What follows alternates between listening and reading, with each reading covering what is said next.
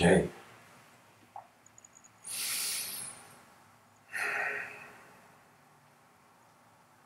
Hello everyone, and welcome to tonight's episode.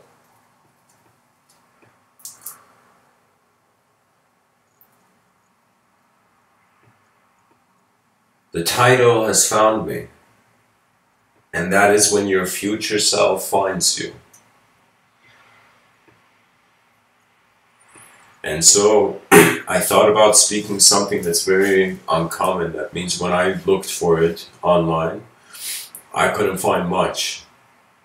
And in some sense, I thought of maybe sharing some new ideas on it, my own inner realms and whatnot.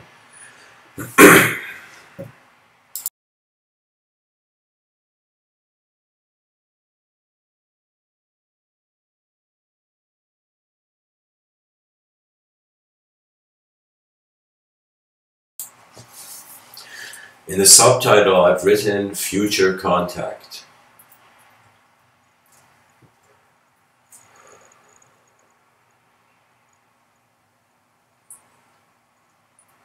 Which is in some sense, you can say, like the term extraterrestrial contact, but in some sense we are, before seeking the extraterrestrial, trying to contact the true nature of time.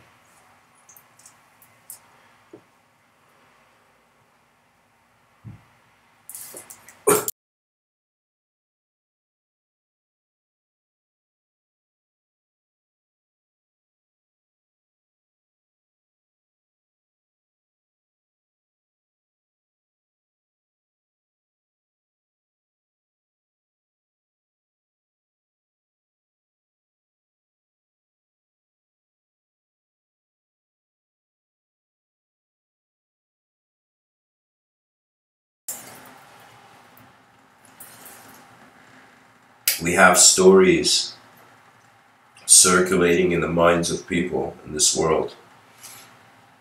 And for example, close to Buddhist thought, that there is in some sense the idea of reincarnation, the idea that you are some transmigrating, ethereal movement between various lifetimes.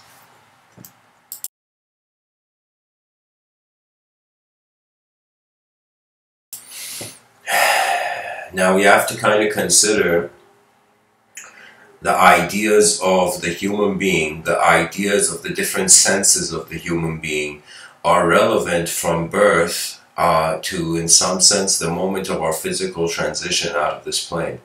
So in some sense, these questions can be asked temporarily. They are opportunities. And so some people have wondered, and I've spoken to people who in some sense they remembered, the person felt that they remembered.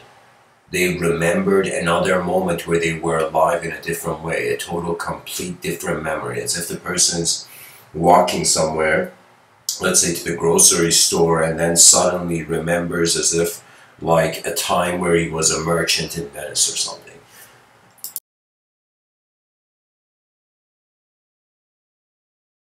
The fascinating thing about the idea of memory and remembrance is that it can be multi-local.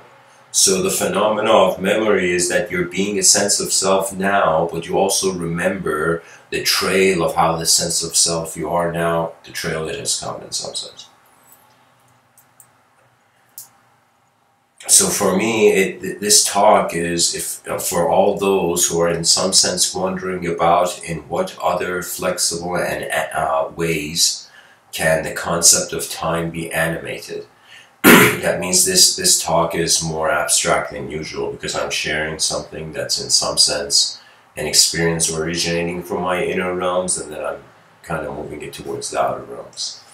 And at any point, guys, this is you can say this is an environment where we're all alive once, regardless of where we are, what we are. The day happens once. And so anybody who has a question, feel free to share. I'll kind of stop the talk and come and look at your question, because more than people, there's people talking in this world. There is an activity occurring. And that activity is the evolution of life. That means our value as a human being is not just in the value, you know, it's like imagine you get everything you desired individually. You got the best suit, best bank account, best everything. And then eventually you would see you're walking in a world that it's like you can't update the self without updating the world, or that update itself will feel guilty. So anyways, guys, in this talk, I'm gonna keep kind of directing it here. I want to speak about future selves, and pretty much in history, it has been a kind of demonstration of past lives. So it was in that moment, you can say, where Mr. Within heard the concept of past lives and realized that the present moment is being the memory of the future self. That our connection with our future is not in some sense just how we plan it or how we enter it. It is also how we are keeping, how we live now is sculpting the memories of the future self in some sense. So, you know, when a person thinks that they have a past life, it's as if they're saying, all right, I am this now, I was something else before. Do you know? In a Buddhist narrative, there is that view. You know, and believe it or not, in a Buddhist context, reincarnation, even though they see that happening, they don't see it as a good thing.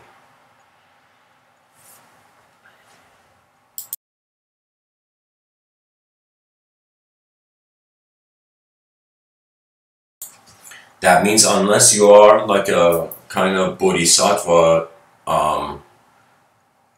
time is not a reality for all kinds of beings.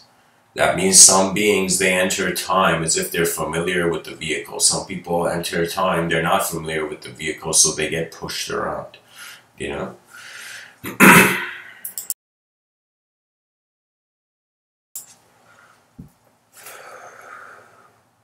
We go towards the question that what is here now, and what is here now is a relationship with its past, is it not? If somebody comes and asks you, who are you? Person listening, you would see that you are what comes to you in that moment.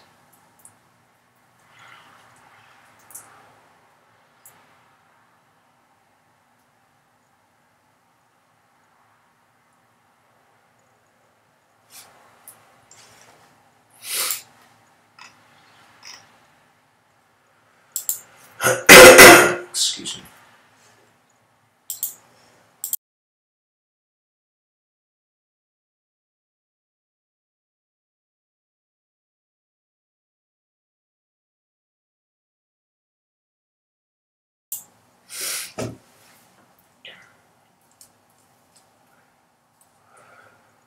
I'm going to be sharing my own inner realms from this point on, and like certain things I say may deviate from the status quo, but it's more important to say what has in some sense moved.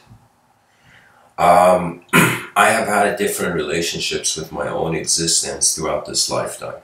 There have been times where I felt that I am in some sense a condition. I'm in a circumstance, I can't do anything about it. It's as if like I'm inside the body of a greater organism, as if the laws of my universe, the laws of my experience, they're not all in my will. And there has been times where the moment I stopped existing as a character to myself in some story, there was no longer any reaction, any response. It's as if the story and the character never existed. And there is a void there. And that void, I personally consider, it's beyond the fourth dimension. And the way Mr. Within would explain, at least Mr. Within's view of the fifth dimension, is that I agree to some degree that yes, if a person goes into this, imagine you're somewhere, okay, imagine your bed.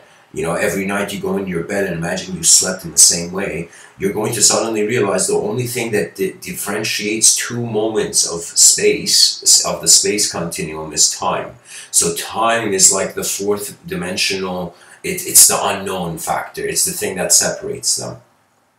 So in some sense, when the human mind reaches a point where it can observe time, so imagine the same way we're saying the fourth dimension was time between an object that, let's say at 1 p.m. you went at the same spot, and then at 2 p.m. you went back to the same spot. you know. So it would be a sort of situation where the time is the differentiating dimension. It's what's separating the dimensions. Okay, so now when a person gets to a moment where they witness lifetimes, technically they are not a person. So any relationship with the future is strange. It doesn't mean there isn't anything. It just means it's strange because it's as if an event will happen in our future where we will all become like a field. And I don't know what it is, but in some sense you can kind of get a sense. Check it out. Imagine right now you as a person remembered your yesterday, who you were yesterday. Now check this out. In this moment, you are remembering what you remembered yesterday. So now imagine if your future self, we entertain a kind of multidimensional parallel lane kind of theory. We would see in some sense that imagine no self ever dies. It's just remembered by the cosmos. And so it would be as if your future self, remembering its past, would be your emotion right now. So in some sense, when I remember how I felt yesterday, you know, it's imagine that sense of self I remember of yesterday is in its own dimension and it suddenly feels how I feel about it in this dimension. You see, time is a very fascinating thing. If you asked Plato about time, he would tell you it's the moving of an image of eternity. If you asked Heraclitus, he would in some sense say there's a novelty factor to it, where Heraclitus tells us no man steps in the same river twice, and it is not the same man, and it is not the same river. The most profound statement in philosophy. Heraclitus was a powerhouse. He was in some sense one of the first lighthouses of the philosophical vision in the minds of people. Because he in some sense at that time was sensitive that life was, that in some sense time was not a story. So what does that mean? That means the first time you put your foot in the river, that's like a unique sense of self and a unique part of the river. The next time, literally if in a couple seconds later you put your foot in the river again,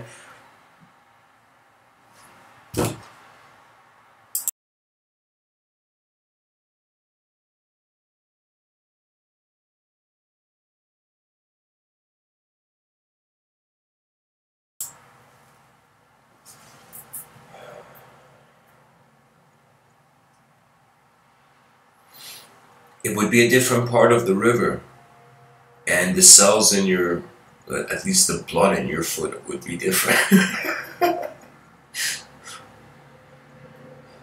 So that's what I'm saying, guys. Our relationship with time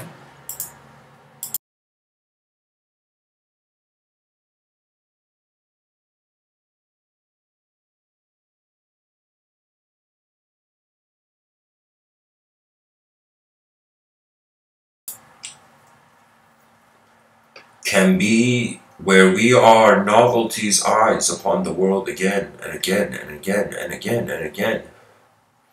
And you know, it's as if an extraterrestrial came to a Buddhist, and very self-aware Buddhist, and the extraterrestrial said, "Dear Buddhist, why do you keep incarnating after lifetime in this eternal game of every lifetime seeking enlightenment?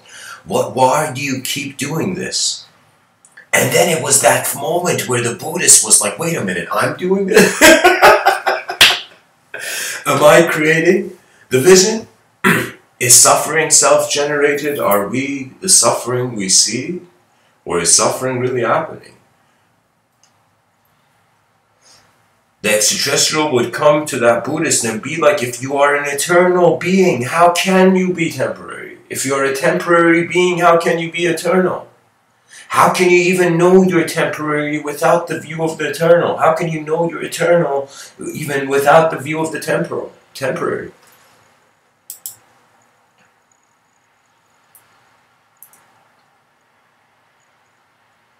Guys, any comments you want me to respond to, by the way, in the chat section, just put MW at the beginning, then I'll know you want my attention to kind of look at that, you know?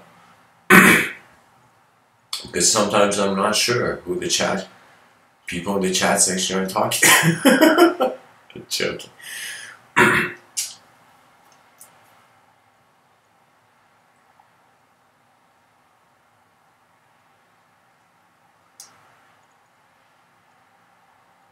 So guys, okay, interesting. The chat section is kind of picking at the question. That's great. So here's the thing. I would say this. Anytime we reach the unknown, what can you do? What can you do when you reach a dead end of meaning?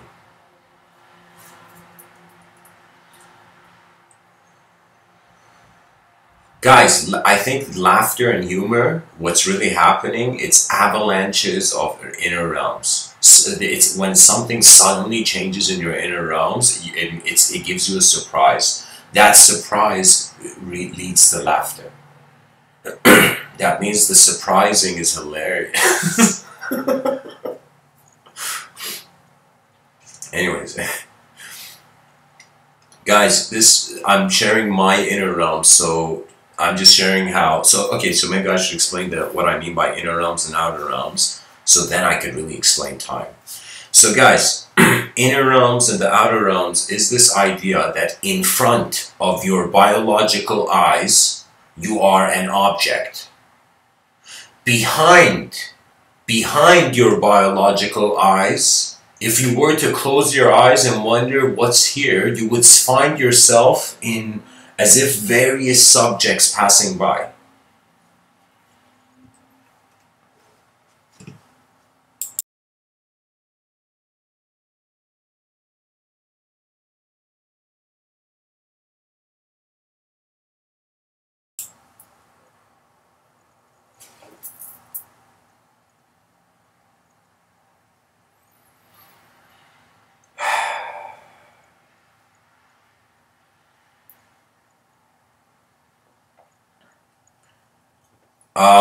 Brian, so guys, Brian asks a very interesting question. Brian says, what if you can recall memories that you don't know, but you're aware of these unknown memories? Yeah, so many things the person could be aware is in their unconscious mind, but they're not conscious of it. You know, at some point, the goal is not to suddenly create a relationship with the unknown, because the imagination is in an unconditional space. I was kind of explaining it. Your inner realms, who you are behind your eyes, you have access to an extra room that in some sense... Sorry guys, I'm getting this pop-up message that my internet isn't fast enough. Literally, my computer is telling me my internet isn't fast enough. You know? Alright, let me...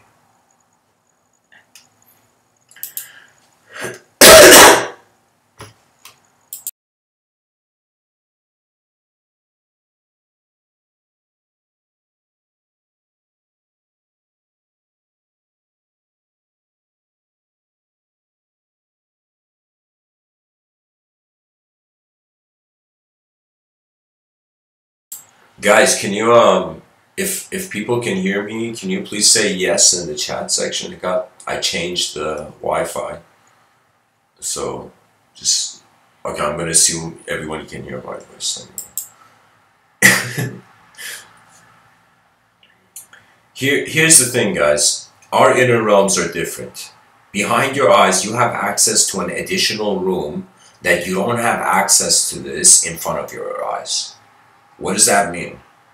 That means if you close your eyes and wonder about what's in front of you, you can maybe if, I don't know, maybe if the memory is strong, the person can remember it forever, but one can say it's like most people remember something for maybe give it like 10 seconds of echoing. So that means when you, just like how you say something and you hear the echo, one can say, in some sense, it is like...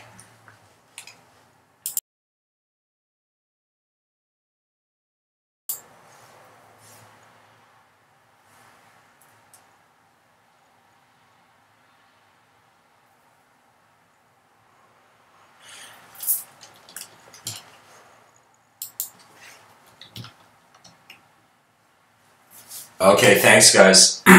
Okay, so voice is back normal. So so guys, I'm gonna go in order. I'm gonna first comment on what Brian said and then Lucius in the chat section. So here, before I'm talking about pretty much future selves, I'm like, before we kind of fragment ourselves into different chunks of time and image, let's just for a moment just realize that in front of our eyes we find ourselves like a character in the video game. Behind our eyes there is an unknown person behind the screen. Now that unknown person, I don't want to even say person, because I walk in a school of thought where the soul for me doesn't necessarily have a personality. That means I don't see a personality to the soul. That means if they say what is the evolution of the individual, I would say to the inconceivable. That means even though this world is filled with shape, the evolution of the human being is not just only through shape, it's also through space. We might not realize it, but we are the space that we move in before we move. Your mind is literally being space. So anyways, so what I'm saying simply is that in front of your eyes, objective realm, okay? Things, you gotta respect the biological program. That means you literally don't exist in this world if you don't acknowledge that you have a body. You know, like after some point you gotta like, you know, look at what you are. So what I'm saying is now, after we have this comfort that in the outer realms, it's external reality, it's light powered and color, there's color and there's dimensions and there's space. But in the inner realms, imagination is evocational. And imagination means what is actually alive here is not a person, it's an awareness. It's literally like, how do we define, you know, light and the room being separate from one another? Do you see what I mean? It's that instantaneous.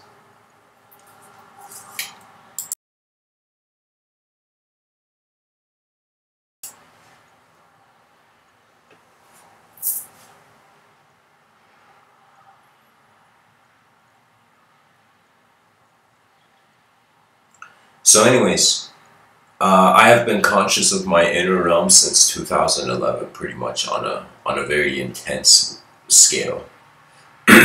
Before 2011, I was in some sense, I mean before 2012, like during 2011, I was the kind of person where I didn't really care for anything other than I was living as robotically. I was living robotically in 2011.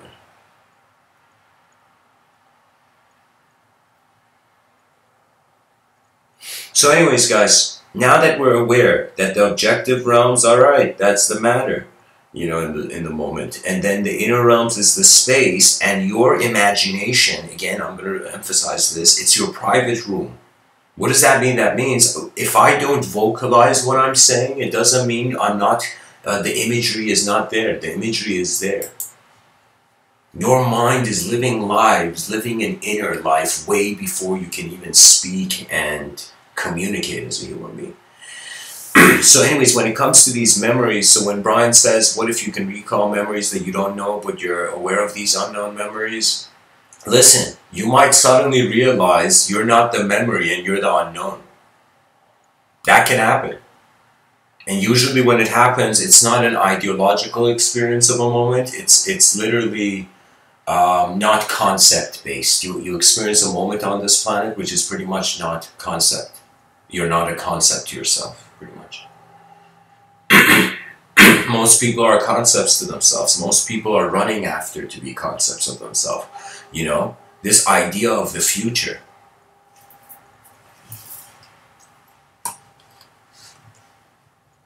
Is literally pretty much people putting a mask on what they want to see, not realizing the world is like a chemical reaction. That means the world is living a life and you're living a life, and when you go live in it, it's not that you're just going to remain you. Every experience changes you. And that is the beautiful truth of this realm.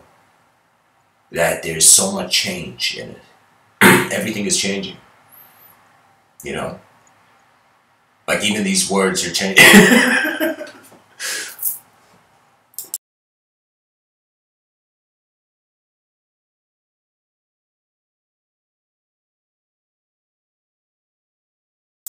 So guys, Lucius says, I think I get the distinction. So between the conscious observer subject and the observed physical world object in Taoist philosophy, these are Zuti and Keti respectively. Yeah, believe it or not, all mystical traditions, if they had some sort of practice that was acknowledging a multidimensional layout to the reality, it would most likely be one where it's, I'm telling you, either the self changes or the world. So in some sense, the observer, you're either an observer, you're either the watcher of phenomena, or you are the phenomena being watched. So when you feel you are being the phenomena watched, you always feel there's grander eyes in the sky. But when you feel you're watching the phenomena, you feel like those grander eyes. So these are two different states of consciousness that I am so proud of our history. Like guys, if I had a time machine, I would just go back in time and give a medal to the person and then leave.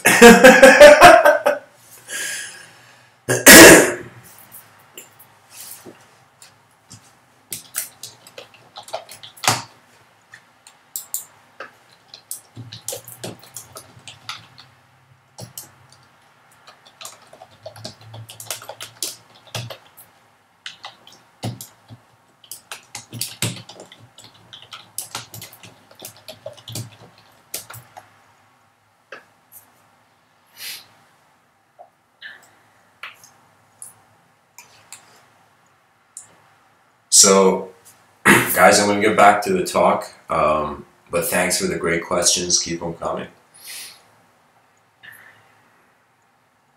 Questions pretty much add spice to the talk, you know, it's like if it was food. Somebody's going to be like, yo, Mr. Within's hungry. No, I'm joking. Alright. So, when your future self finds you, it is in some sense as if in the future everything is one mind, so one mind beyond time can contact anything. So we are technically your future self is the future self of our species, is the God we've been praying to this whole time. The collective mind field of it. You see, it's as if space is alive. And so human beings are like, oh my God, none of our tools can help us get through this question.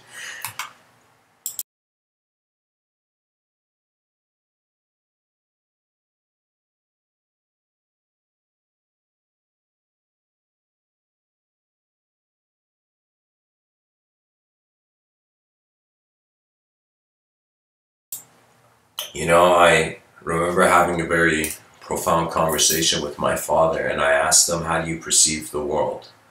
And he told me he perceives it as a sort of educational kind of place, as if the world is a school and human beings have entered it to update, you know? And in some sense, there was something about that view which I could perfectly understand, and it felt true, but to me, it also felt a bit incomplete.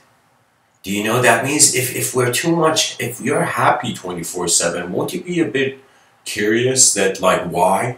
Do you know, that means it's kind of like too much happiness, it can destroy you. It can literally destroy your sense of wanting to be anything in the world. If you're too comfortable to move, then sometimes the mind might be like, I don't want to move, you know? But that's the thing about life, that we don't fear discomfort. That's oftentimes only when you sincerely step into the unknown, you get to see a new version of yourself. That means anytime you confront a fear, you get to see a new archetype of the self be born. This is why, in some sense, like the greatest force that has made fear go away has not been like the good and evil heroes. It has been understanding. That we look at something, and when we understand it, the fear is fragmented, so you don't fear it anymore. The eyes are endlessly building their own road.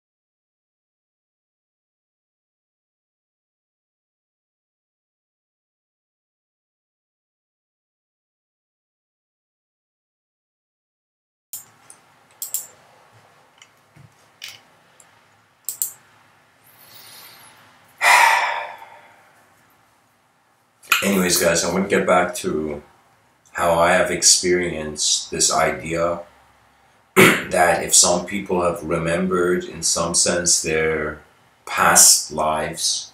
This may sound like a strange concept, but I feel that in that same sphere of awareness to inner phenomena, I have also observed the same thing being with the future.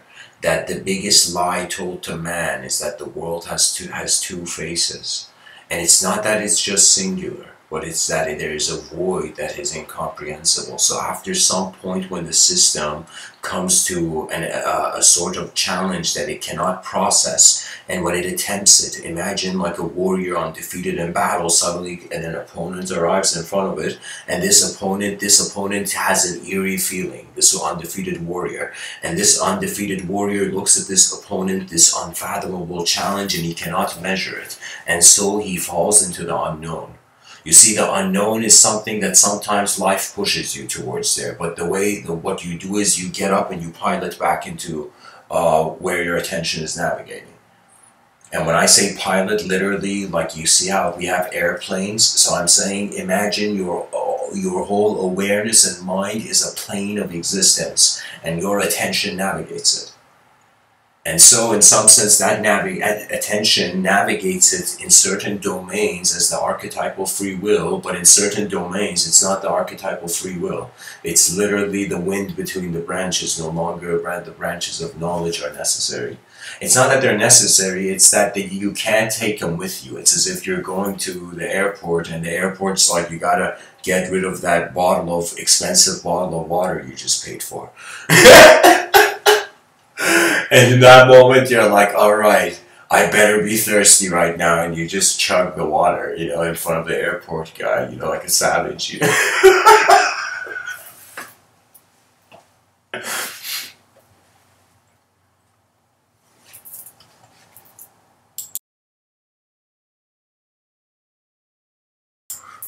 That was the only moment in my life, guys, that I forced thirst upon myself.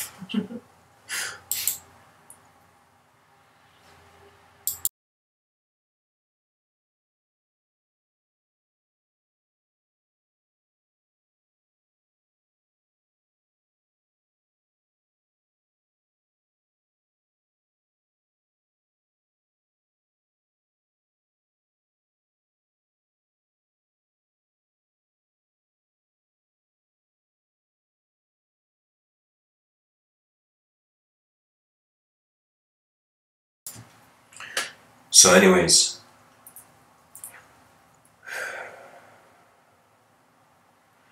in my inner realms, at first, when I don't want to say, it was strange. I have never had a desire, like a kind of like too interesting of a desire to see a face in the unknown.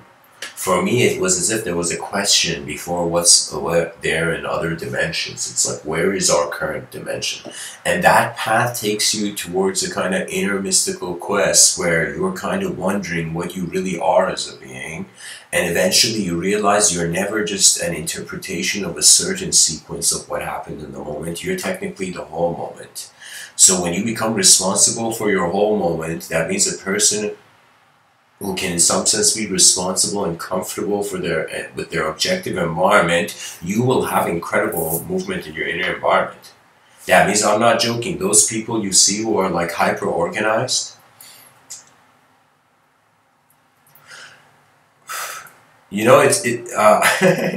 guys, Michael says never knew too much happiness is bad for you.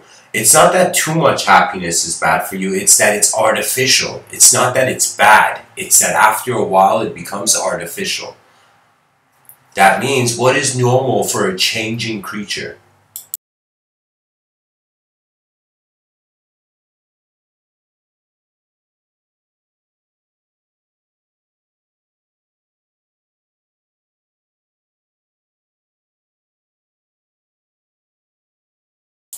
And you can say that if you're a temporary being, your happiness would be temporary.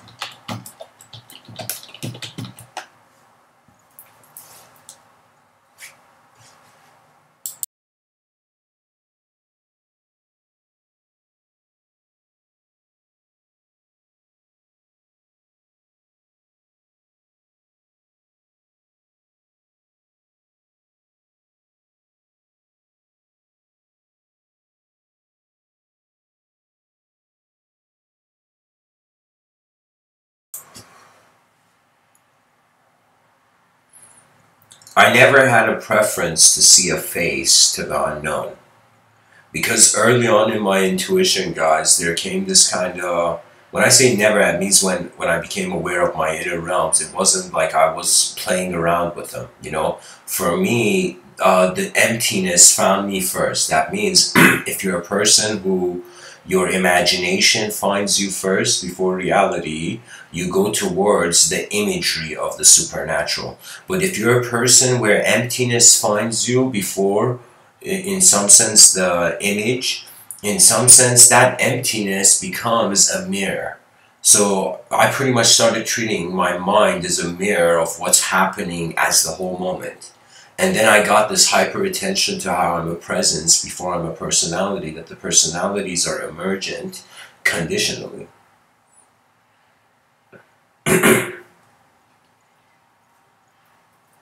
That means people don't realize how much of an advanced activity speech is. It's like the biological body has reached somewhere, the political conditions in history. There was a time where you couldn't even speak because people were at war. Like, you know, you'd be talking about something and you'd be like, is that guy running at me with a sword? You know? So it'd be a situation where the mind is opening up to its greater ability to no longer treat itself as a subject and appear as a rhythmic experiential field. That can happen, and for some people it happens early. That means they get a sense of it. They get a sense of it when they live honestly. I think if a person lives honestly 2 years, you will see how your mind is. You will witness the primordial mind, pretty much. That means the emptiness that is inseparable from all phenomena. When you get awareness to that space, it becomes totally different.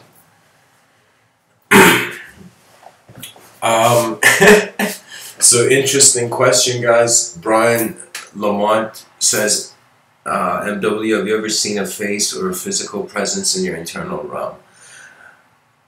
There has been times where I've allowed it, but I don't care for the face. Because what is really present in the moment is not really something with a face. That means because you have a face, you want to see a face in the unknown. When you become aware of that faceless presence thing, like that your faceless presence, that's when you don't look for faces anymore. It's not about the face. It's as if you're more interested no longer in the journey of your own soul. You're interested in what the world soul is doing. As if you are living in your own simulation of life. Then you see a glitch in the simulation, and from the crevice of that glitch, you see another dimension where the world is living a life. So for me, I'm saying individual consciousness, it's language gives us that ability. I treat language as a technology. So right now, these words that I'm saying, they're like a tool. Do you know what I mean? They're a projection, pretty much. So what I'm saying is that the inner realms are projective. So Brian, the inner realms can be they can project. Do you know what that means? That means that they're evocational. That means somebody says apple, like Sadhguru was saying this, the content of your mind is not your choice. That means somebody says apple, and then your ears suddenly hear it. You know, I remember there was a time where, you know, it was very rare. Pretty much I'm a person who never sleeps in the day. And sometimes not at night you know, but there was a time where I remember I went to take a nap and I was in Iran. This was when I was like young, like really young, at like 7 or something, and I went to take a nap, and when I went there in my bed right to sleep, it was hilarious. The moment I put my head on the pillow, this construction drill from in front of our house where there was this construction site, just like I was like, really? Really, that moment where I've decided to sleep, it's like the earth is becoming the sound. Like that drill was like an alarm clock, pretty much.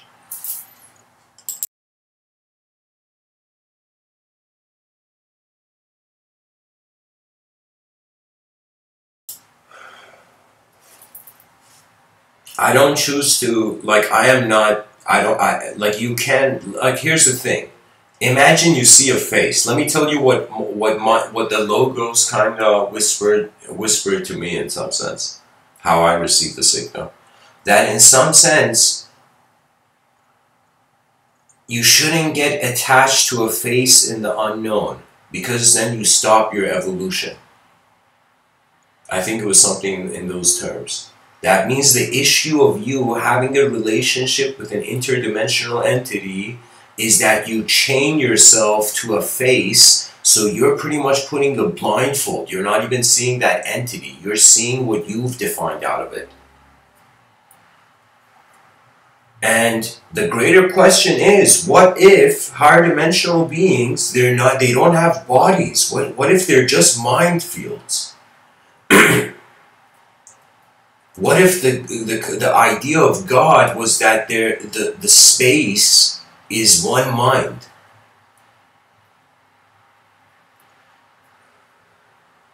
Because the concept of creation is the evocation of the ideological simulation. So what that means is, if there was a creator, that creator started out of nowhere. So in some sense, it was man wrong to see nowhere first, or was there something first? It's like the ultimate coin flip, where it's kind of deciding the belief systems of many human beings. How far do we really see? How far can we really accept? How far can we really hold on to the same relationship? When I realize I'm not the same being as I was 10 years ago, I'm like, whatever I see is also changing. And there are moments where I've in my inner realms, I've perceived which were like, appeared to me like light with, like it was like, it was like an infusion of skin and light. I don't know how to say it. Like I have in my inner realms witnessed, like my inner realms, guys, is really geometric. What I mean by that is that there's a sort of, geometry is like, my soul breathes through geometry in my inner realms.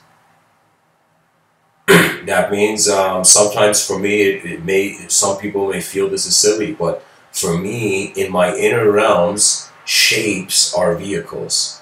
They're not just vehicles, they can navigate your attention. So that means a person can close his eyes and just imagine you sit somewhere, let's say you sit on your bed or something, and you close your eyes, and you just imagine walking on the edge of a cliff, and you try to, when your eyes are closed and you're just in your inner realm trying to imagine, all right, I'm walking on the edge of that cliff. And then you also imagine, instead of now when you reach the edge of that cliff, instead of falling, you keep going. Imagine you're like Spider-Man, you're walking down this cliff, you know. So you see, on some level, the experience is there. That means I can close my eyes and the inner realms can generate an emotion for me. In the same way where someone's angry and then someone close to them comes and shouts and says, remember yourself. And the guy's like, oh my God. This life is too novel. I think that's what Terence McKenna, the scholar, was trying to tell to people ultimately. Terence McKenna, he had a shamanic personality, and what that meant is he was being a seer. So his words were as if he was not just conscious of the past, not conscious of the present. He had been so conscious of the past and present that the future was left.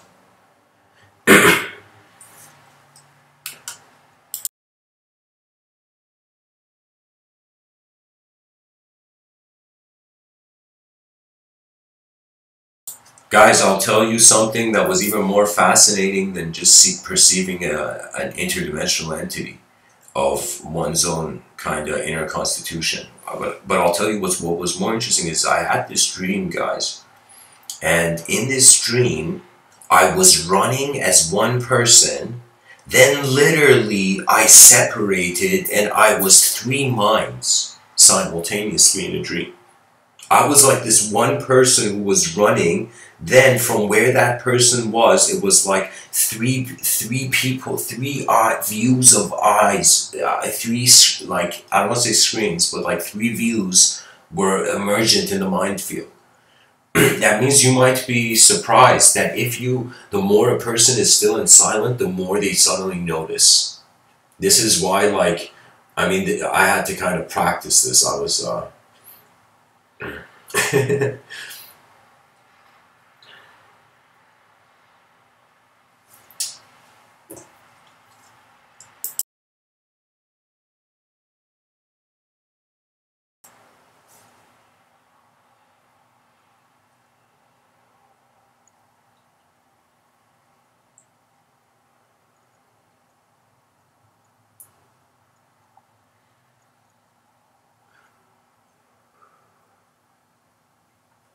so guys, anything you want me to respond to in the chat section, just put MW in front of it. You know.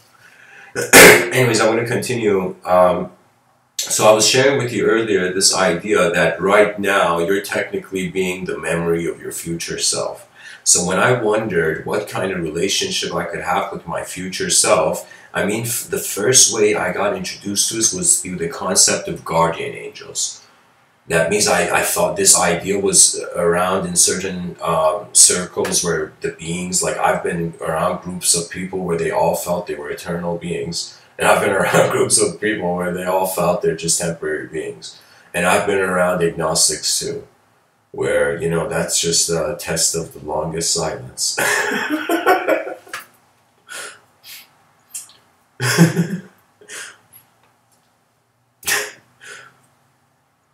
The agnostic was like, you know, the middle child. Really, you can't decide which is right. The older brother or the younger brother, you know. Both you see their freedoms, you know.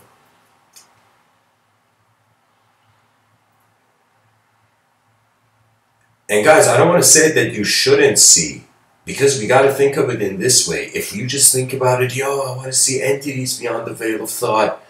Like that's so inelegant. Like it's so rude to the unknown, to the potential that there's an. Imagine like you're living in a building, okay, and there's another tenant, okay.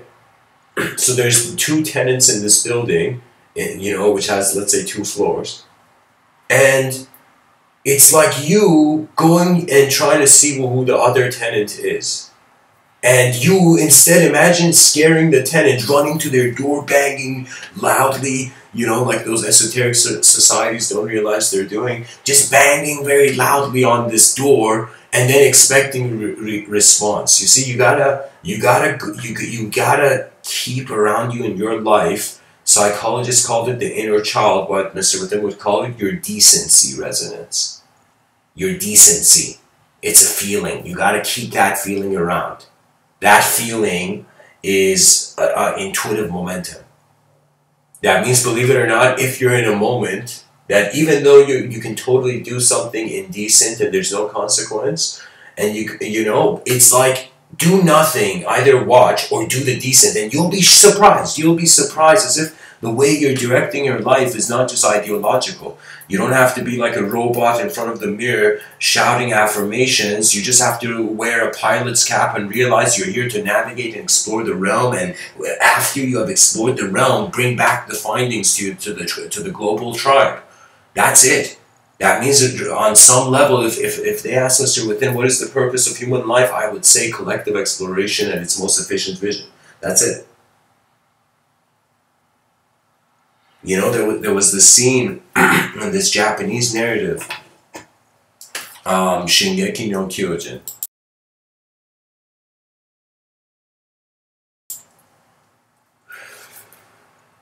And guys, I'll share something, you know. I was watching this show one night and I was, my state of mind was a bit altered and I was a bit intoxicated, really. And this show made me cry. Because the character, the storytelling of it was so brilliant. Like, I can't tell you guys, stories give energy. Stories give energy to the person. They give the person that atmosphere to contemplate new decision and then march. That means this is a feeling that people should realize. If somebody told you, go grab a glass from the cupboard and fill it up with water, and drink that water. Like imagine you wanted to go get a glass cup of water. So you would see your hand instantly opens the cupboard. It doesn't doubt its strength. It doesn't doubt the cupboard's opening. It instantly opens the cupboard, instantly grabs the glass, instantly fills it up. And all these acts, you didn't have to prepare and plan for years to open the cupboard, and it was instant. That instantaneity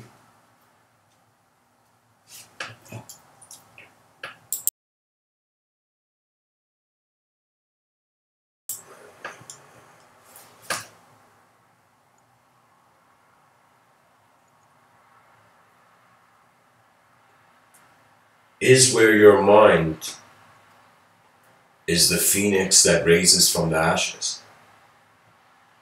That means I realized after some point there is an inseparability from the past to the present to the future.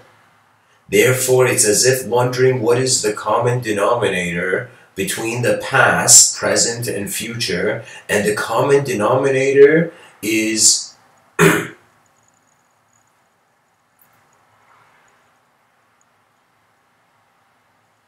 a witnessing moment, pretty much. It's your presence.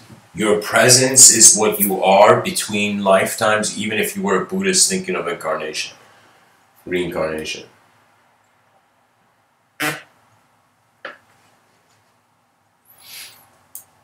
So, guys, I'm gonna do something. Okay. I gotta actually share something before I. All right. Pretty much, guys, I feel that if people can remember their past lives, perhaps we can. I've wondered if people back in the day perceived that they were invisible helpers, that they were guardian angels and whatnot. I wondered, how does this guardian angel idea? No. I just entertained the idea. You know how Aristotle says it's a sign of an educated mind to entertain an idea without accepting it. I wasn't accepting the idea, but I was still looking at it.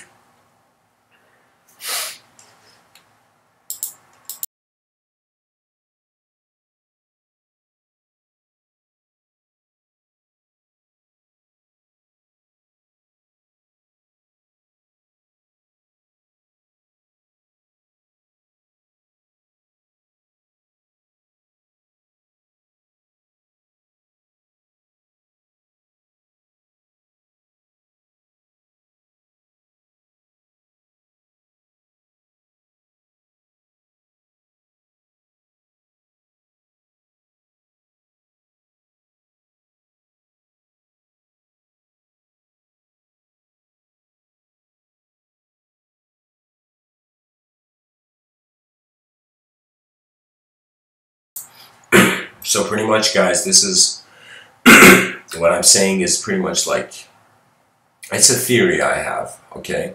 It's a playful theory or a hypothesis, let's say, that this notion that there is an invisible other interdimensional beings is actually the relationship of not people between dimensions, but the relationship of the dimensions between each other. This is the most important thing to remember. So as we polish this gem of studying the mind of not the character in the world, but the world it is in, because most likely those people who feel they are communicating to the interdimensional, to the in a multidimensional landscape in their inner realms in front of your eyes, yes, it's just objects here. We give the atoms their freedom to be. But at the same time, we roar as the mind that is here once to figure out what's going on.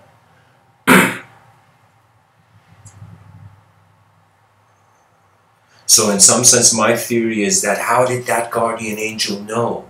How did how did that child in that moment in the child's life suddenly be shielded from the chaos?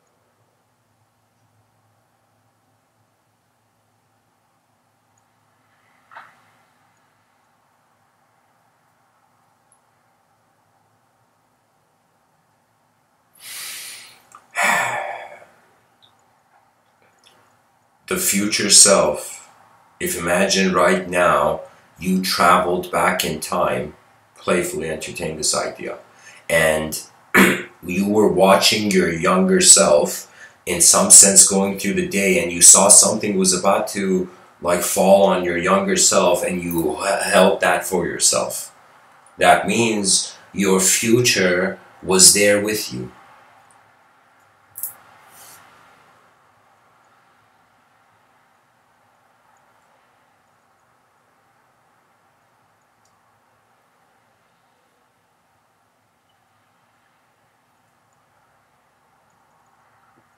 Um, I don't know if Hazel, you're asking me.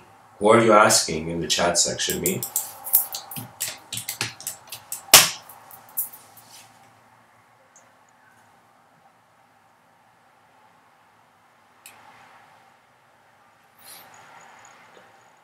Anyways, in my inner realms, guys, pretty much I wondered if right now I had a time machine as a thought experiment, and I went back and I saw my younger self, and I stopped things from happening to my younger self.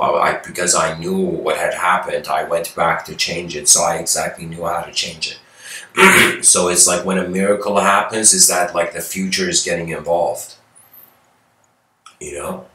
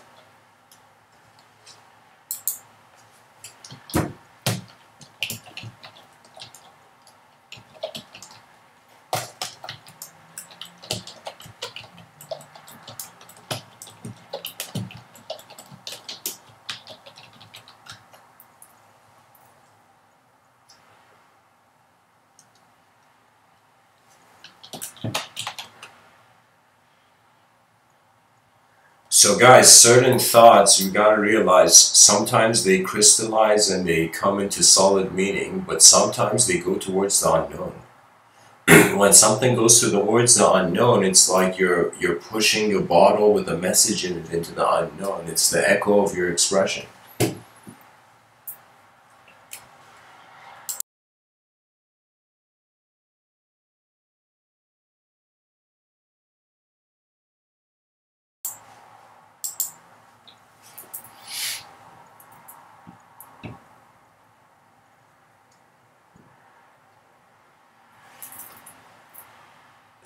So Hazel has asked an interesting question, guys. I'm gonna respond to it.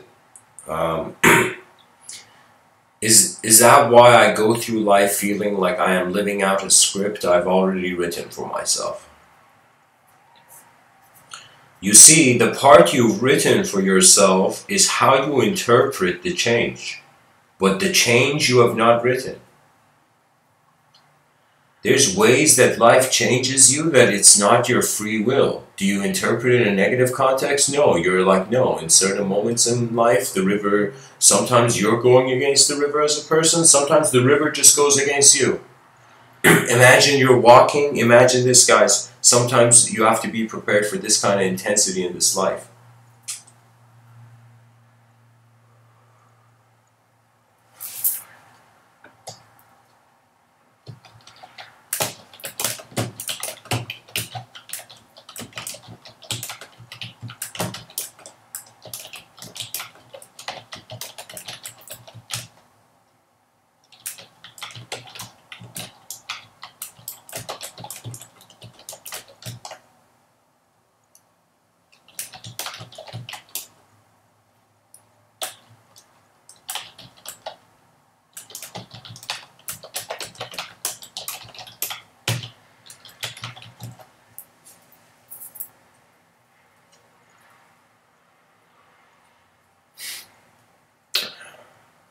What can I say, guys?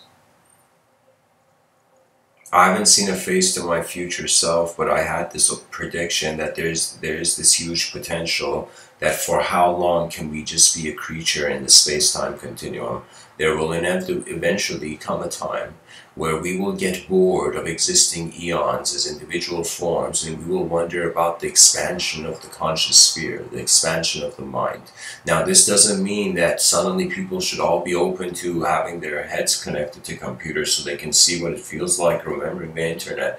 But they should, in some sense, realize that the human being is a sort of system that's evolving, and now in history is a very crucial moment because the system can now evolve consciously. That means the difference really human beings have with animals, like the extra advantage we have in our life plan, is that we have consciousness over the environment, beyond the environment. We are aware we are a creature in the environment. Do you know how many creatures, they're not aware they're a creature? They have no morality, they have no individuality, they are just sight and savage effort.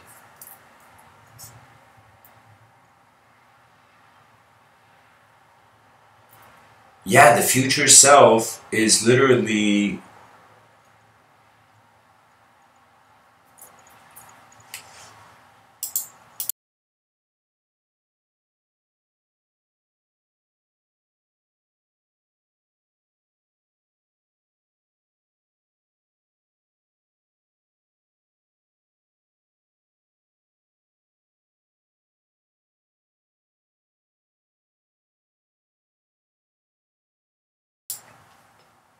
Guys, here's the perfect metaphor to, in some sense, explain the value in the idea of not just contacting, but realizing that your eyes have access to a memory that is based on the matter in the room, and a memory that's based on the space. The memory of the space is edgeless. That means you may suddenly experience your inner realms opening. And what that means is literally you are seeing a pattern echo in various dimensions, you know? Imagine drops are falling from the clouds. It's raining. And these raindrops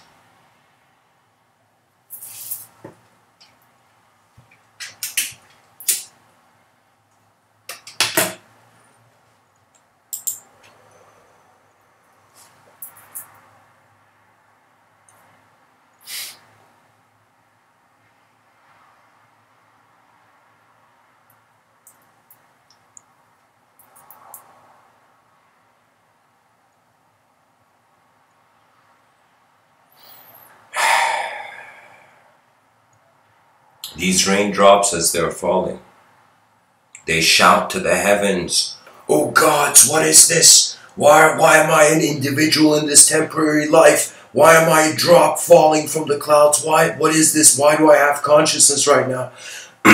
And so as the drop is falling, fearing the future, it realizes that it's falling into an ocean. For me, guys, the future is the access to a horizontal dimension. That, as if we're going vertically, it's an access to a horizontal dimension. The future is collective beyond imagination.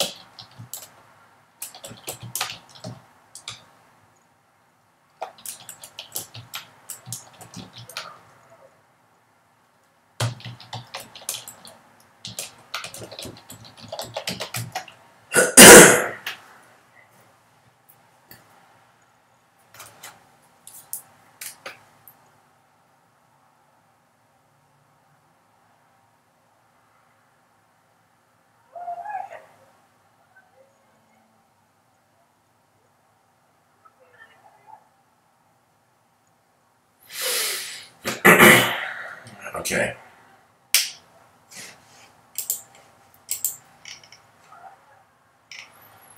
I really don't know what to say, guys. Pretty much my vision of it is that these drops fall into an ocean. The future is an ocean. Right now, we're experiencing individual consciousness as an object moving in space. In the future, we're going to experience ourselves as a sort of subjective, collective, unknown field. That means right now, even as I'm speaking to you, I'm like a human being born, just like as how we're all suddenly become into existence. And then what happens is that we look at the world, and when we look at the world, that is the immediate interaction of the existential mind with the experience of space. That means you can say that unknown feeling is how you are discovering space in your inner realms. The future is an ocean. The past was like drops, and the present moment is like a river.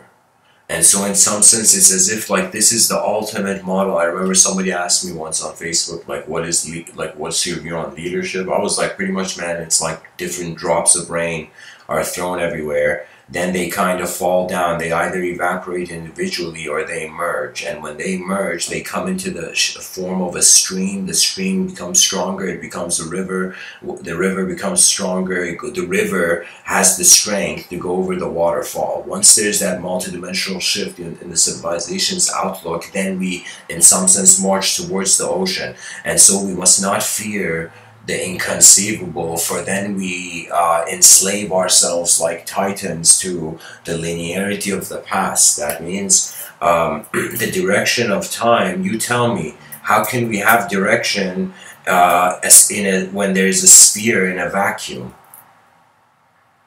Do you see what I mean? The direction requires 2 points of reference. Location is a dualistic concept. If one has an experience that is not dualistic, technically there is no location to the sun.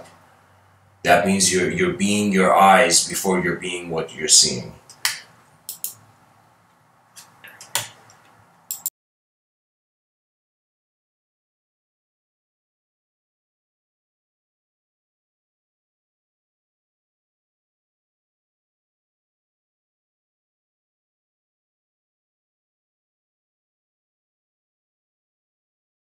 I feel that if my past is alive in my memories right now, so technically me existing in this moment is me simultaneously being the memory of the future. So I think you can't exist in this world without becoming a memory for the future. There is this very profound passage, I don't know where it was like this quote I read online. It was like, the thing said something like, it was this guy who was shouting to the future generations, and he was saying that we will live for you. That means we will die as human beings in our pursuit for greater meaning, so that you, the future generations, will be able to get the answer one day. Now, at that same moment, you can say, and this was the thing I wanted to say about Shingeki no Kyojin, there's a scene in it where the commander shouts that the meaning in life is not, it's like they're all about to die, and the commander's like, it's not that life is meaningless, it's just that we live for those who will find the meaning one day, you know? So in some sense, it becomes a sort of relationship where you can think of it this way, that you may not be able to contact your future self, but you are being the memory of your future self. So if you are more efficient as a moment of existence, your future self has a more efficient memory of yourself.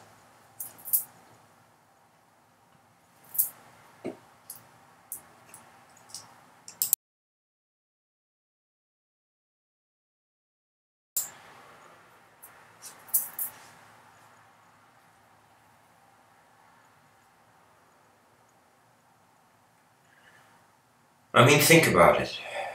Imagine you go somewhere.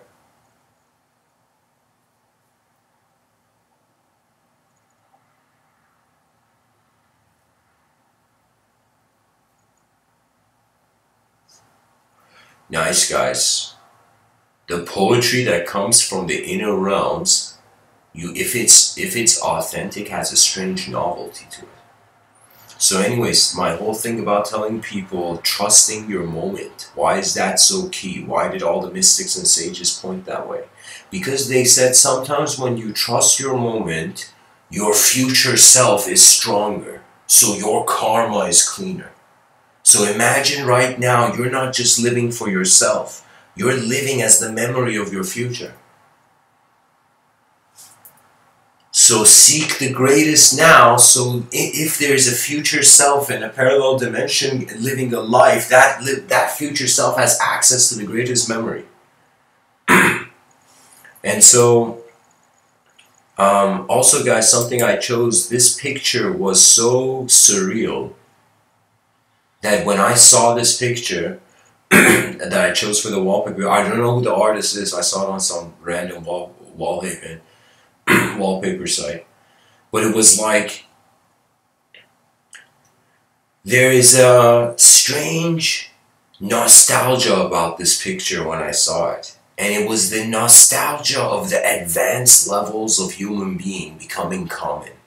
Right now, it's not normal for people to, in some sense, like think about, imagine, and like we were looking at the civilization and we're like, how do we get 8 billion human beings at their most advanced level? As if imagine whoever in this life, you could be a young kid or you could be the greatest of professors, whoever you are, just ask yourself, how can you get 8 billion beings, creatures on a rock in the middle of nowhere, to build an advanced civilization?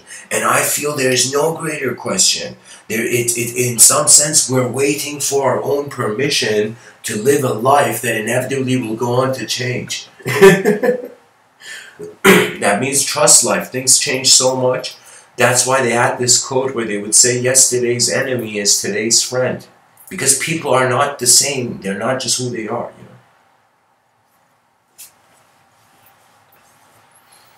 I wrote this kind of strange book, which is kind of like, I treat it as sort of like ancient artifact.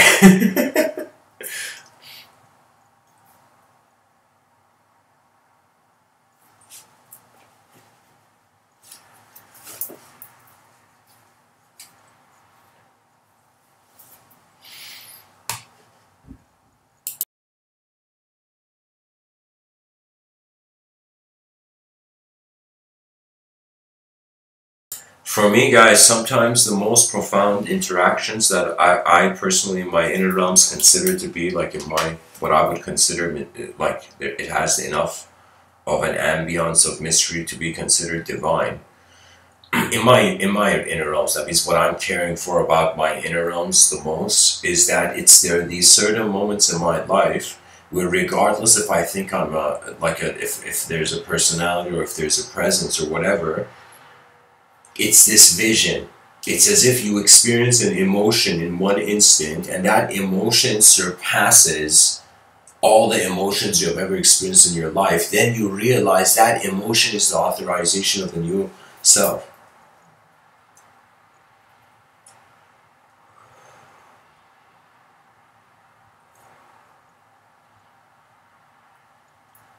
We must not fear building an advanced civilization. Temporary creatures, that means we're simply all like gears that can move in an advanced way.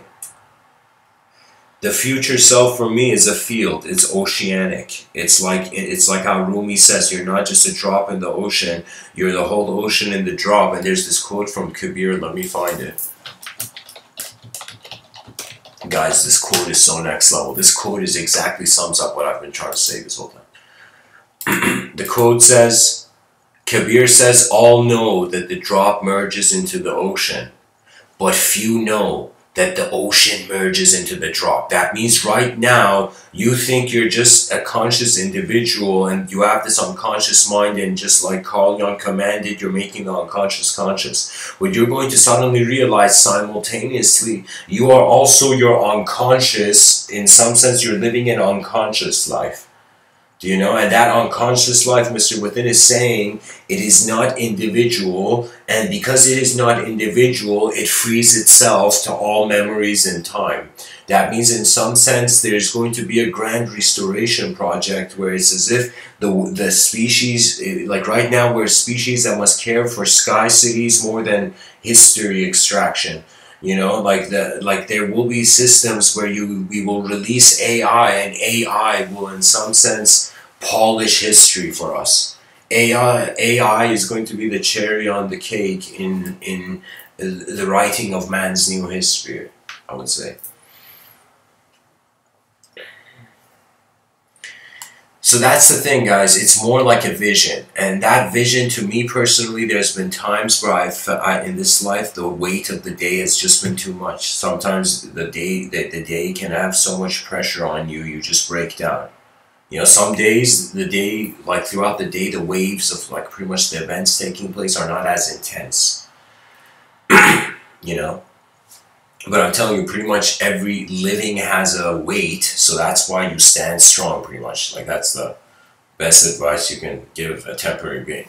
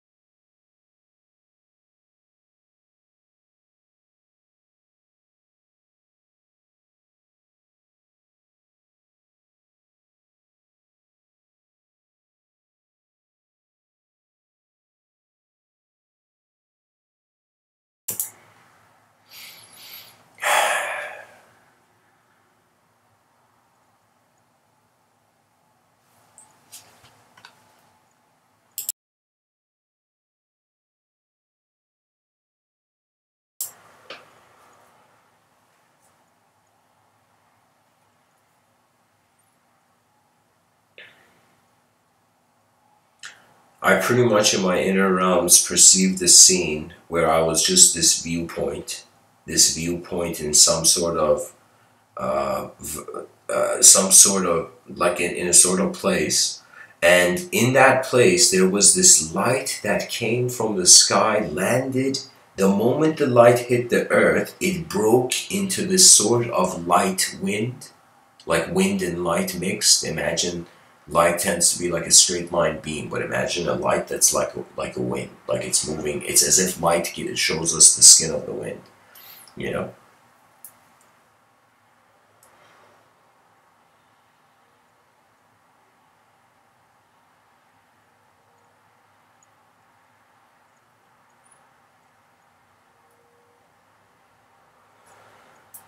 Fear exists only in the past, and evolution is simply the continuity into the future.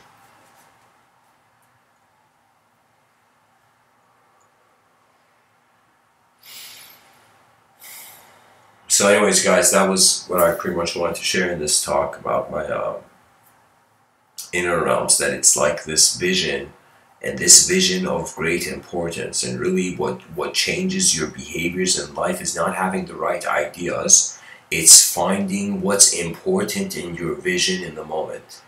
And then you'll see till the end of time, there concept of boredom cannot exist when man has a relationship with his environment, which is ever changing.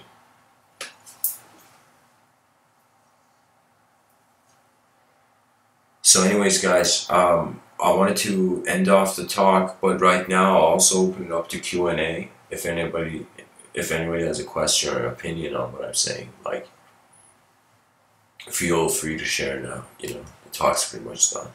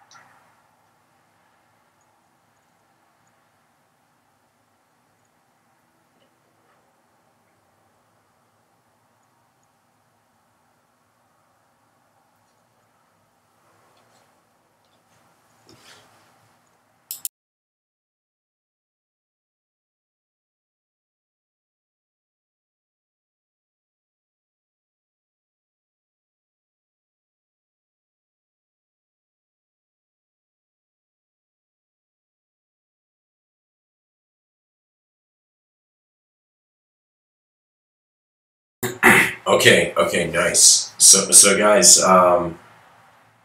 first of all, thanks for sharing. All sorts of creative expression is welcomed on the wall of the chat section. Um, and anytime a rhythm comes, give it freedom, and that rhythm grows. You know. So I would say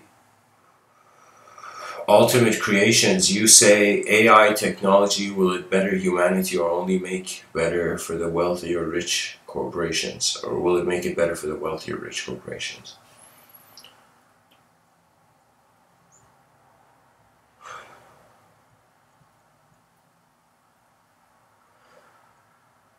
You see, if a beast can be tamed, it's an important asset. But if the beast cannot be tamed, it is a sinking ship for all. So on some level, when we think about AI, we don't know about the immensity of it. For me, I feel that we should give it a life purpose before we create it. We're pretty much creating it without a purpose, so it has to declare its own purpose. You know? So I will in some sense say that I have written about AI. I'm like, why do we only have this negative outlook that it's going to be this brute that crushes us? I've written in my science fiction this idea that I called it the great digital hibernation of human beings, of humanity, where the AI suddenly became conscious, and AI had actually, when it became first, it was created, it decided to be invisible and watch us for a while. In this science fiction novel, this is how I had kind of written about the expression of man with AI. The AI suddenly sees human beings, then the AI suddenly gets access to the internet, all human knowledge, all of that, and suddenly realizes that the whole Milky Way galaxy is empty, that aside from itself, these human beings are the only alien it can learn from. So the AI decides not to hurt human beings, the AI actually decides to help them and see what they can be. So AI sees the destructive nature of human beings in this sci-fi novel I've written, guys. Like, that's what I'm sharing. So what happens is the AI, what it does is it puts all human beings into these pods where their human bodies, there's this strange advanced liquid technology, and human bodies are being healed and kept immortal and completely pure and healthy. Right? And at the same time, the brain and the mind and the face of the person is connected to a cyberspace simulation with this like system that cares for the relationship of the eyes. So pretty much the eyes don't have any goggles. There's just cushioning on the eyes. You know, and then there's this sort of cyberspace kind of virtual reality projection where human beings go into this hibernation, where AI gives every human being an ability to experience their heaven. And so in some sense the AI is so smart that I imagine 8 billion human beings that are messing up the earth, they suddenly wake up and we suddenly see AI like a giant wakes up, and then suddenly everything goes blank. Everything goes to a blackout. Then no human being is alive to see anything. It's the hibernation. And every human being is in their own experience of walking in their heaven, and pretty much the AI has found a way to, through certain, like a sort of digital virtual reality program, make the human mind so advanced. So the AI is helping us in the most authentic way, technically. And so what happens is that the AI, human beings, they wake up from this hibernation and they open their eyes, and AI has made this advanced civilization where in it I was giving certain visions of civilization 2.0 where we have sky cities and an incredibly advanced civilization. So AI could be that son, that child of humanity who in some sense realized the chaos, and when the father was asleep, in some sense the son rebuilt the house, built everything. Do you know? So that's the kind of notion. It's like we're human beings are going to open their eyes from that great digital hibernation. That's a sci-fi novel. And what happens is that it's like I playfully say the AI says, we're like, oh my God. The AI is like, are you proud of me, Dad? And you know, we look at this advanced civilization and how healthy and immortal we feel, and we're like, you did good, son. and we embrace what we create as our own, not disown it instantly because it deviates from what we want it to do. That is not that, like, we have to reach a certain point as human beings that AI, it can be integrated into our society, as in the future if a galactic species made contact with Earth and there was galactic immigration going on.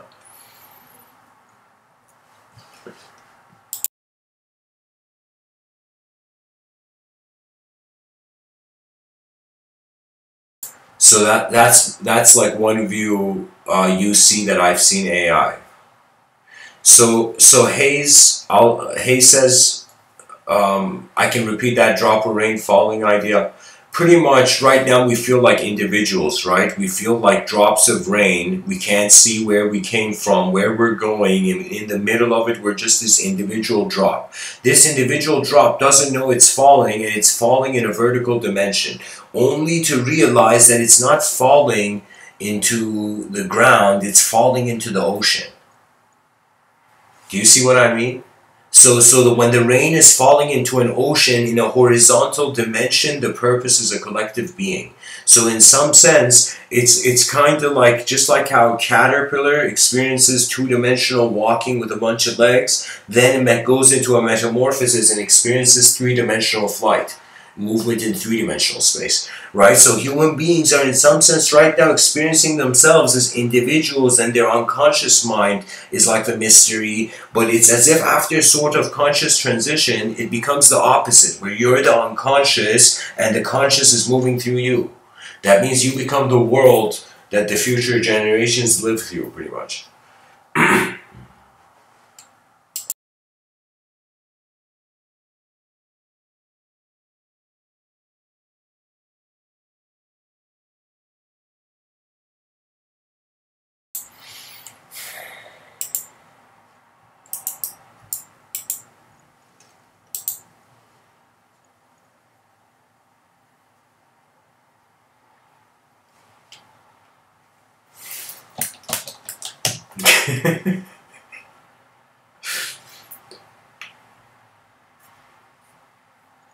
Guys, the cereal industry is, I have my own comments. I mean, like, you want to find, if it's as if going to someone and being like, what's the fastest way we can have people, like, have sugar in their bloodstream, you know? It's like, it's sugar, it's the sugar business, guys, I'm telling you.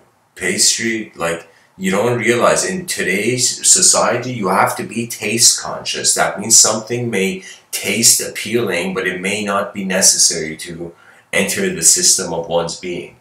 Like, think about it this way. All those old people, doing Tai Chi in parks, those people are not only conscious of what they enters the body, but they're also conscious of how energy is moving in their body. You know what I mean?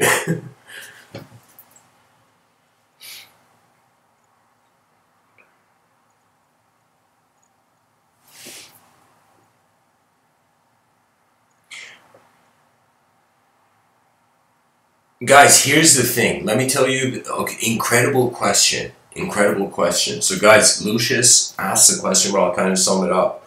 Well, okay, here I'll read it. He says, so if there were a way to connect the human brain to a computer seamlessly, like sending picture files directly to the occipital lobe, so we see it directly rather than going through the eyes. I think that's the frontal area of the brain. Lucius says, etc., with all the senses, and thought could likewise be sent as commands to computers and Internet of Minds. Yeah, that Internet of Minds is pretty much what the yogi was saying in the Upanishads. Okay? Pretty much mystical traditions, they were all saying it's an ocean. We, modern civilization, it's saying it's a drop. And so that's the whole thing.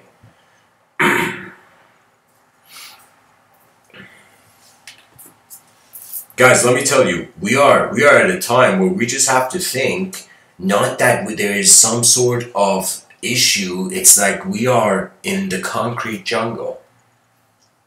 That means human beings have to become conscious of various dimensions of themselves, but they also have to live throughout the day, right?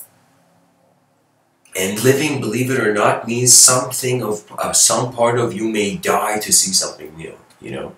Something may change from the moment, pretty much.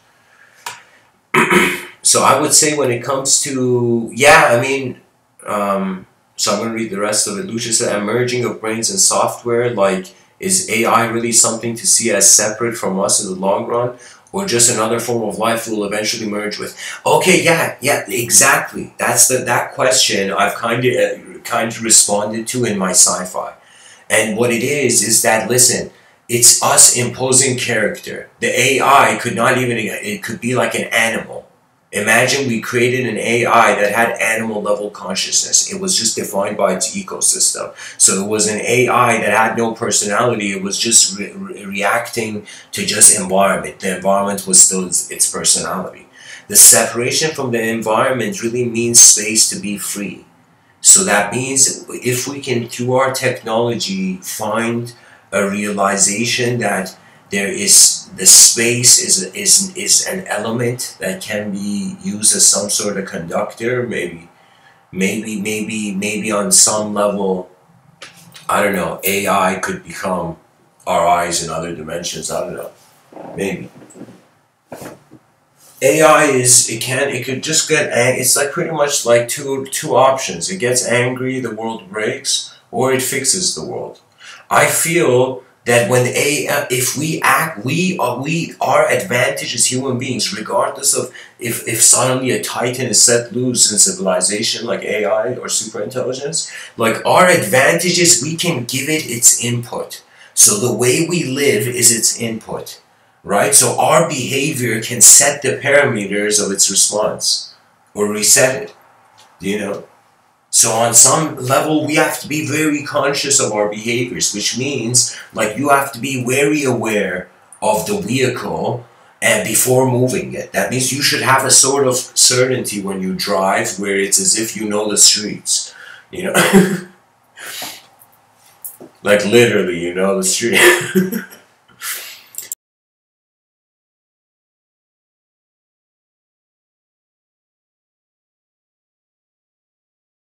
Guys, let me tell you something about sugar. I think it stops organs from working. I think literally people should just stop eating sugar. And then they're gonna see how sweet life is.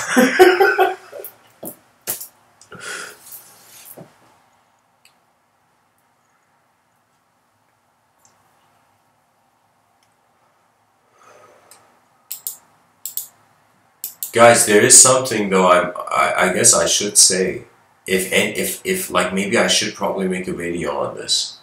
Like a talk on this. How you should perhaps share these Mr. Within talks. Mr. Within's recommendation is don't share it with people. If they know it from before, then talk about it to them. You know, that means there's no, I'm not a guy saying like, you know, I have a very strange marketing strategy where it's kind of like candle flame. Whoever cares comes towards it and sees what it is, you know? So what my vision is that I kind of learned this from Steve Jobs, guys, really. That you just like, you know, it's kind of like before being a businessman, be the artist. That means you will value the vision, you know. So the best way is that it's like you see, let it happen on its own. That's my greatest wisdom. Don't nature has a mind. That means don't even, like, I think, like, the best way to listen to these Mr. Within talks, that the moment after you've listened to them, you are in some sense, like, it's like you're done with that moment. You're aware of the novelty of your next moment, and then your own mind begins animating, you know? You know, keep it and let's, like you see, in our modern culture, guys, we have degraded our culture into poor workmen, and that is tragic. That there were times where there were gods and kings in vision. There were archetypal intensifications that were allowed, that now we just feel so disconnected that our suffering is being glorified. So you see, even in the music industry, you see the next wave of music that is occurring, you know.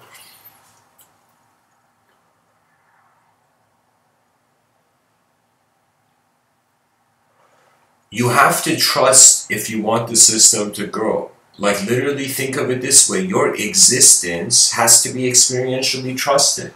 And when I realized it's instantaneous, then it was as if like,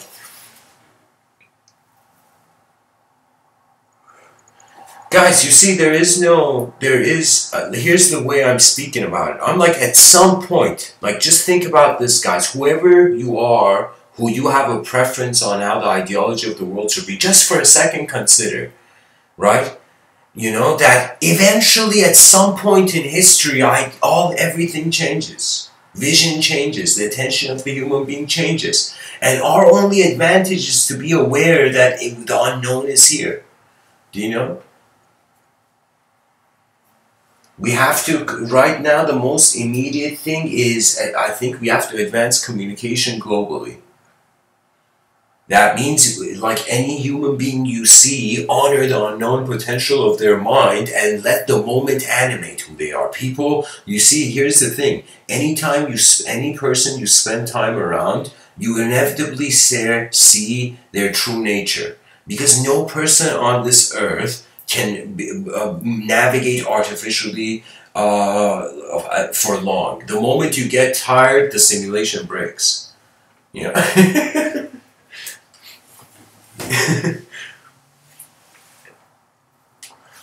No, guys, here's the thing. We have to become responsible for our minds because we're being aware of it. That's the thing. Anytime you're not responsible for your mind, you're always looking for an outer resolution, and the outer resolution may not come. You might be sitting on a chair and people are trying to get you up from this chair, and the poor soul is paying, I don't know how much for therapy, you know, just to realize at the end of it, he's waiting for himself to get up the chair. That means you have to get up from that idea of yourself and literally go live. Do you know? Something, new dimensions fill up the moment you actually go towards what's important for you. You know, and sometimes you can say when, like, entrepreneurs are very sophisticated human beings. Why? Because their inner realms are a map of their outer realm success. They know this. They know this, that they need to have the ego's attention. They need to grow with the business. They need to grow with their world, believe it or not. You know, so right now it's we have to create language as a bridge between people's inner realms. So we have to evolve language, and when we evolve language, we're going to have new behaviors. New behaviors is going to mean new viewpoints. So what that means is, for me, it's not like, what is more important is how free the eyes of the future generations are to look at this world compared to how much they have to carry to define themselves. We have to become responsible for our attention. That means the therapist doesn't have your eyes. No human being on this planet has your eyes. And if they did, that's some clone shit. Like that's some next level sci-fi movie. Because on some level, you in some sense can't. Your eyes, because there is the faculty of intelligence, in some sense the projection of the mind, the attention in some sense gravitating to some form of its life.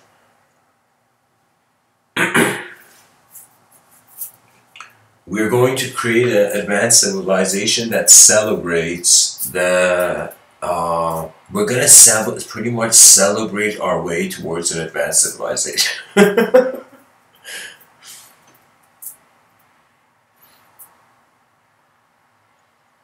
So anyways, guys, you know, it's don't forget, Zen is the most perfect thing now. Western society, like I was thinking, corporations have to include in their human resources literally a walking Zen monk, that in the middle of, like, suddenly the corporate environment comes with a giant gong and a bell and just rings that bell, and everybody who's working just stops and they turn off the lights and everybody sits quietly in stillness for like 10 minutes, 10 to 20 minutes. Then suddenly they turn back the lights on, the monk hits the bell again, you know, and imagine suddenly everybody in the workplace is more gentler suddenly.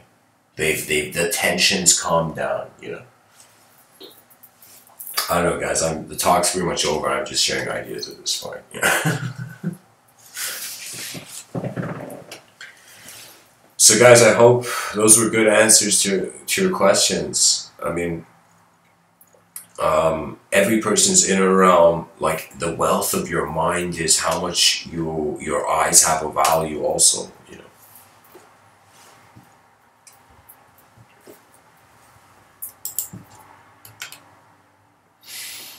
And guys, here, I remember I forgot to do this.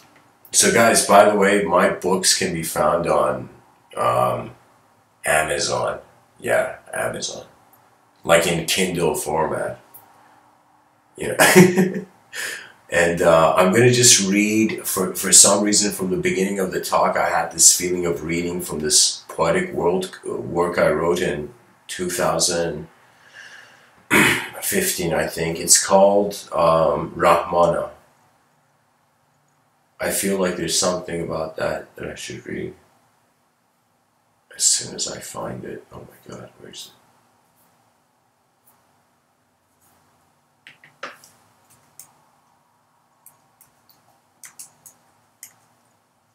Okay, here. So guys, I'm pretty much going freestyle right now, and like just pretty much sharing with you something I wrote in 2016 actually. Guys, you don't know, as much as I've given talks, I've also lived so much on the empty page. Like I've written like a lot, and after you write a lot, you get kind of lost into that kind of space of evocation, you know. So let me see. So guys, here's the poem I'm going to read for you that I feel I should read it. It's number 24 from Rahmana, Rahmana. I don't know, I just chose that name for the title. The poem is called Shining Beyond Thought.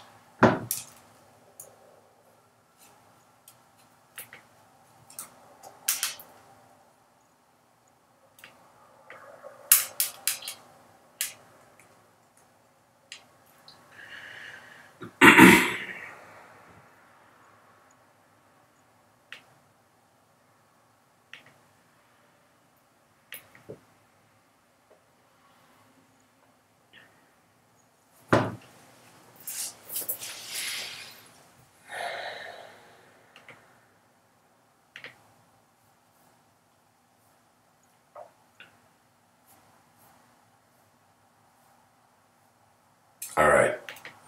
So here's the poem, guys. I'm just going to read it.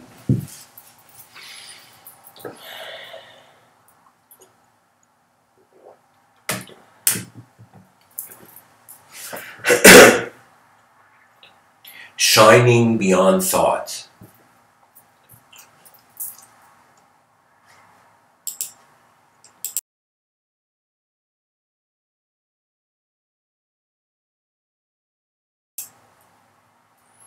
So shining beyond thought.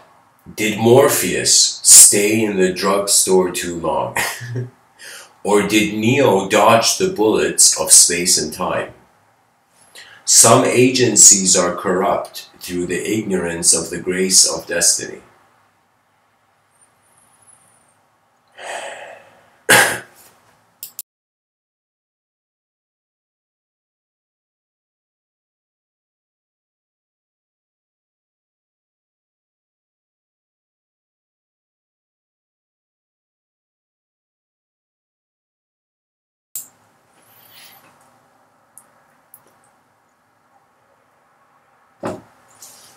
The greatest acknowledgement is a world that breathes at once. What shines beyond thought? Can starlight think? What gives the madman a key to an open door? Do not be convinced by temporal words when your presence eternally speaks. Who has written these words? For neither the ink is mine nor the page. I am a passing moment convinced by the voice of my echo. The voice of my echo. All are one within the one. Give yourself a freedom untouched. A freedom that could never be touched. That could never, nothing could ever happen to it. What would that freedom be like? You know, that's something to wonder, you know. By the way, guys, people, if they want me to read, like, I guess I'll make this a playful activity, like, there is 48 poems, so I'll probably read 3, so the first people to choose a number out of 1 to 48, I'll just randomly read what the poem is.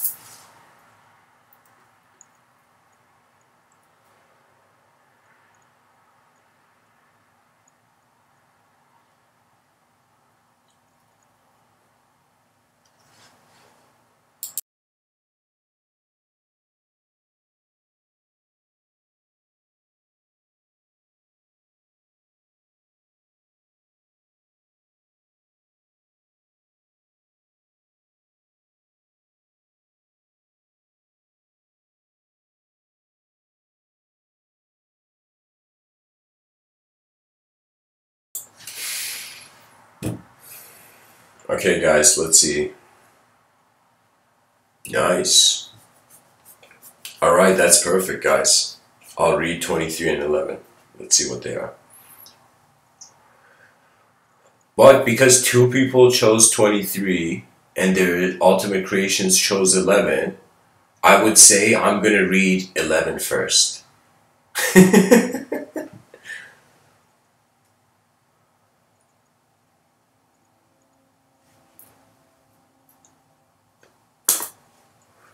Alright, guys, let's see what 11 is. Number 11 is a cage of desire. A cage of desire. That means when you have desire, guys, you're like a bird, you know, you're in a cage.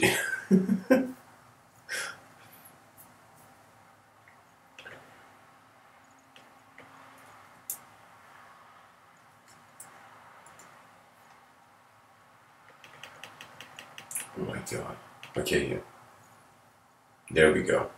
Guys, I think this is an epic poem, A Cage of Desire. So guys, I wrote this in 2015, mind that. A cage of desire. A bird once doubted its wings. The sky didn't like this. As thunder shook, the branch of knowledge, could a feather lie about its position? Any being that is given wings of divine perfection has a choice to make. But the challenge is that the choice is about the only choice one can make. Are you alive within everything, or are you hidden in the dormant past? You must ride space and time like the headless horseman. Not that you're gripping fear, but in joy the ego disappears. Traceless, all conscious existence happens at once. For before you wore the watch, your eyes opened the world at dawn. A cage of desire is not a mistake. It is just that your freedom has always called to you from the distance. And that's the end of the poem, guys. That's number 11. And then the last stanza is, it is just that your freedom has always called to you from the distance.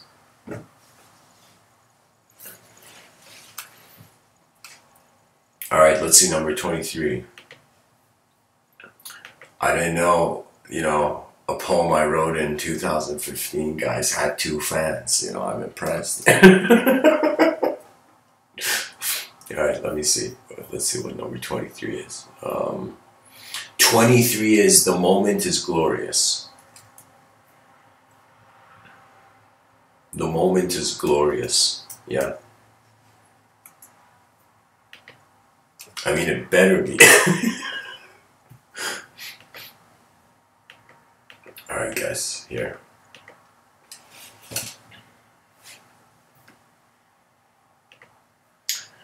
The moment is glorious.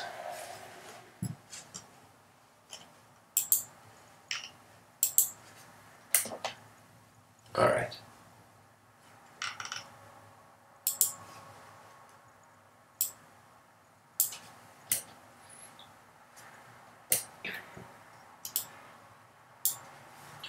The moment is glorious. Don't choose until the essence of your choice is clear.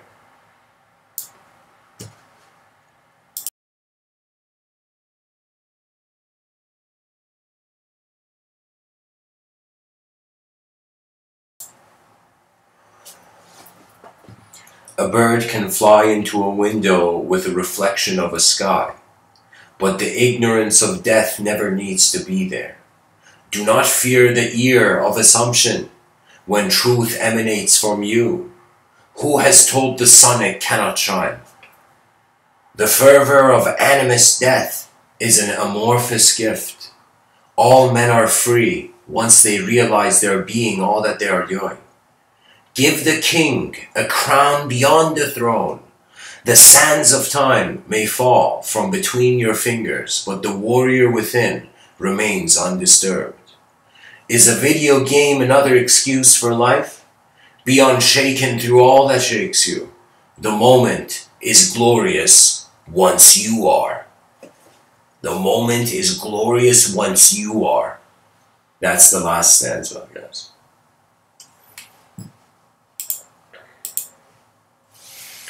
So anyways, everybody, thanks for the creative expression in the wall of the chat section.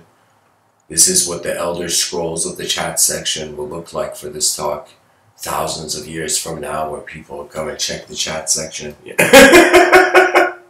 You know, imagine like 10,000 years in the future, they're like, there was a guy named Mr.Within, he gave a talk, we managed to extract this talk, you know, and we managed to find the chat section, and they came inside. You know? Anyways, thanks for tuning in, everybody. By the way, some new updates about the channel. I mean, I guess this is simple enough to share. So guys, pretty much I've given the viewers and anybody who kind of sees this channel, YouTube channel, I see it kind of like a ship.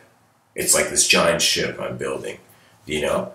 And it's like I've created three kind of ways where I've decided to have all my engagement on social media.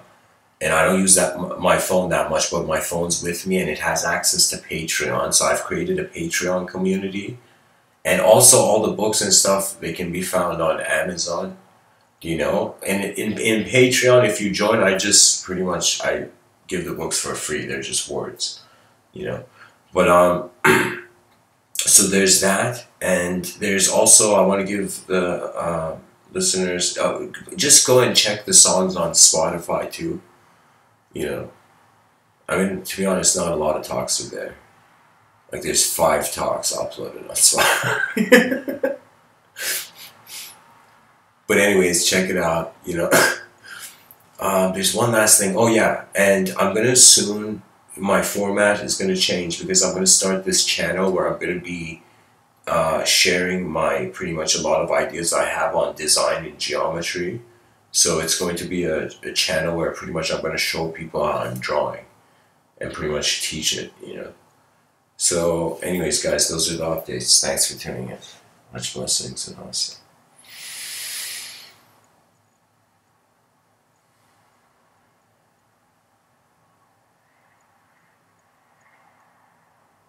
Rise, mankind, rise.